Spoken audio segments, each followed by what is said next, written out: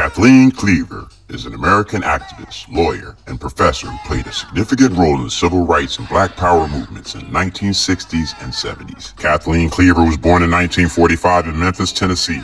She grew up in a middle-class family and attended prestigious schools, including Oberlin College in Ohio, where she was one of the few African-American students. Cleaver became involved in the civil rights movement while studying at Oberlin College, where she participated in protests and demonstrations against racial segregation and discrimination. In the 1960s, Cleaver joined the Black Panther Party, an organization founded to combat police brutality and promote Black liberation. Cleaver's eloquent speeches and writings helped to shape the Black Panther Party's ideology and message. Kathleen Cleaver's contributions to the civil rights and black power movements have had a long-lasting impact on American society. Cleaver's work as a lawyer and educator furthered the cause for civil rights and social justice. Kathleen Cleaver, an African-American icon.